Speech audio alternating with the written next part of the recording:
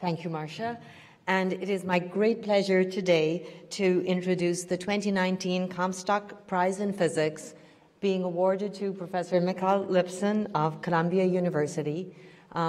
Michal is an exceptionally creative scientist whose research spans the physical and engineering sciences, and she is being honored today for her pioneering contributions to silicon photonics based on high confinement optical structures, including the demonstration of electro-optic modulation in silicon, parametric oscillation, and extreme confinement of light in waveguides. Welcome, Michal.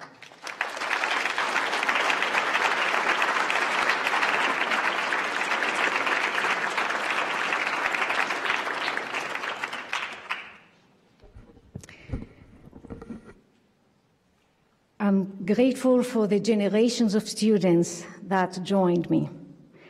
They joined the quest to completely revolutionize the way we transmit and process information using light. We needed to learn how to control light on a tiny microchip, and that seemed inconceivable 15 years ago.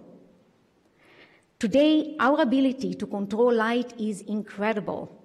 It is behind the technology in every data center, and it is enabling new fundamental studies of light-matter interaction. I'd like to thank John Giannopoulos for his mentorship throughout my whole career. I'd like to thank Margaret Menane for her guidance and for serving as an inspiration to me through my career. I want to thank my husband and my two sons who fill me with pride and joy daily. This award is for my mother, who believed life should be taken by the horns. And it's for my father, who's sitting here. He encouraged my twin sister and myself to pursue physics, only physics. But most important, he encouraged us to see well beyond the conventions of our traditional upbringings in Brazil.